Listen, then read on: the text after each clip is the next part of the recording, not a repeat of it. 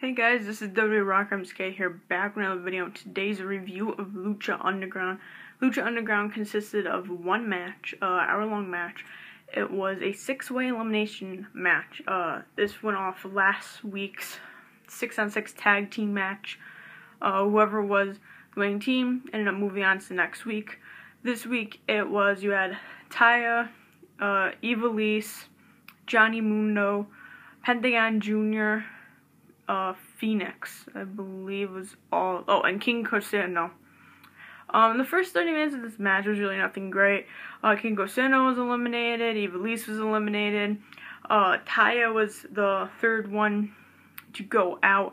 It really didn't actually kick up speed into the bottom three, which was Johnny Mundo, Pentagon Jr., and Phoenix. They ended up doing a lot of big stunts, jumping over the top rope, jumping over the ring, just pretty much doing anything they can to prove themselves. They're hitting finishers left and right. At the very end, Pentagon Jr. and Johnny Mundo decided to try to team up together to get Phoenix eliminated. They did this weird thing where Pentagon Jr. went to throw Phoenix like a kind of like an Alabama slam onto Johnny Mundo, but when he was doing that, Phoenix went to do a roll-up on Pentagon Jr., and they ended up hitting Johnny Mundo somehow. It was extremely weird how it all happened. Then Johnny Mundo was out of the match, and then Pentagon Jr. and Phoenix had a 20-minute match just to themselves. It was straightforward, heavy hitting.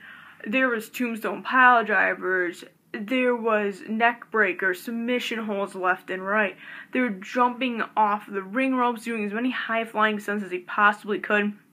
And honestly, I wish it was just Pentagon Jr. versus Phoenix for an hour, because the last 20 minutes were the best part of the whole show.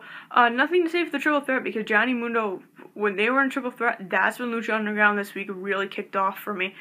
The beginning of the match was good, but there was just too much going on, and even the cameraman kind of felt like they were having a hard time to keep up with the match, which doesn't really fit well when you put it on TV, when the cameraman can't keep up with the match and the viewer can't keep up with the match, and that's kind of what happened at the beginning there. So as soon as it broke down to the bottom three, very easy to keep up with, and the ending of the match was just fantastic. Pentagon Jr. ended up winning, so he's going to go to, how is it called?